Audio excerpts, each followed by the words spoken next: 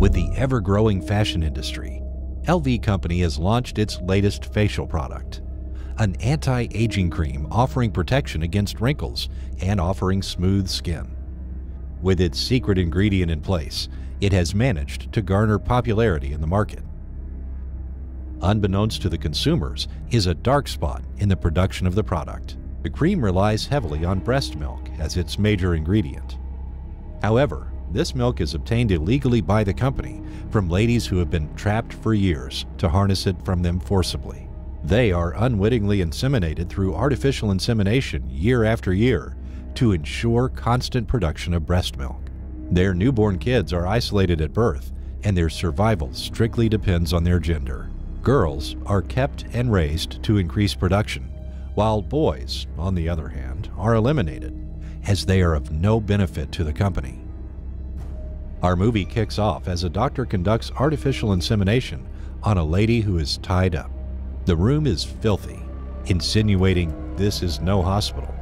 Despite this, the doctor goes about her business as usual, as she has seemingly done this 1,000 times. After finishing the procedure, she calls out for her henchman to pick up the lady.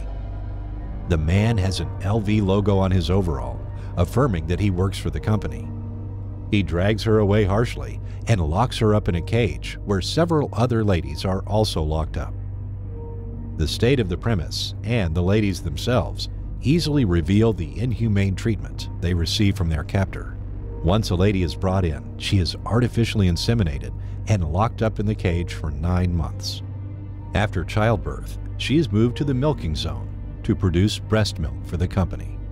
Once her production starts to fall out, she is brought back for insemination again, and the cycle continues. Later in the night, one of the ladies goes into labor, and the doctor's team kicks in to witness the birth while offering little help. The mother finally delivers a baby, which the doctor affirms is a boy. She is happy to have delivered a baby boy and affords a laugh amidst the tough conditions. However, her joy is cut short as one of the men picks up the baby and disposes it in the bin. Boys are discarded at birth as they are of no use to the company, but rather a liability. The other ladies watch in utter disbelief the traumatic turn of events, as they know the same fate awaits them in the near future. This kind of experience has traumatized the ladies' lives severely. One of the ladies even begs one of the henchmen to finish her off, to no avail, as he seems to enjoy the ordeal. Meanwhile, the doctor proceeds to make her regular checkups on the pregnant ladies. She realizes that one of them is unable to conceive and orders for her exclusion from the group. It turns out that such ladies are eliminated without a second thought. Letting them free isn't an option, as the company can't risk having their dirty doings exposed. With death staring unblinkingly at the remaining ladies, their survival instincts kick in fast. One lady, named Paula, fakes going into labor in the middle of the night to create a scene. As usual, one of the guys turns up to check and is greeted by a swift kick from her, immobilizing him instantly. She then picks up his knife and is reluctant to use it on him at first. However, their experience in the zone has turned them into ruthless beings, and she finishes off the job courageously. As she picks up the keys from him to free the other lady, she gets hyped and cheers up as she impatiently bangs her cage. Paula asks her to remain calm, but it's too late, as the noise attracts the guy's colleague. He is shocked to see his colleague's body, and this offers Paula an opportunity to strangle him, finishing him off. She then throws the keys to the other lady to free herself. She sets out in a rush to find her, but before getting far, she notices a room close by. She peeps in and is shocked when she notices the lady dragged earlier on from her cage being eliminated.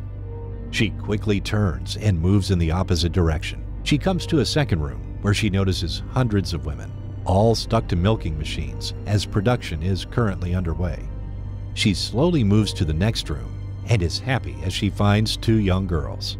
Her maternal instincts are strong enough as she recognizes one of them as her daughter, insinuating they have been held captive for more than a decade.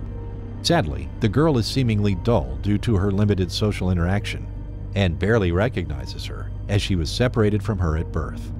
As Paula tries reconnecting with her, one of the LV members tracks her down to the room and knocks her out.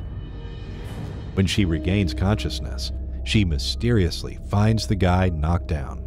She is lucky, as the other lady managed to free herself using the keys and came to her rescue.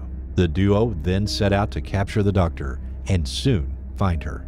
They slice off her tongue and lock her up in the cage to give her a taste of her own medicine. They set out to find a way out while hiding from LV employees. They are lucky, since the fishy business lacks CCTV cameras, to avoid creating tangible evidence in case things blow up. As they move around, a TV advert runs advertising for the LV cream, which guarantees excellent skin care and many other benefits.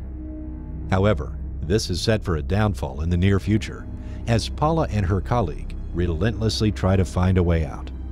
In the closing scene, the duo seem to come close to an exit, bringing a flicker of hope to the countless number of suffering women.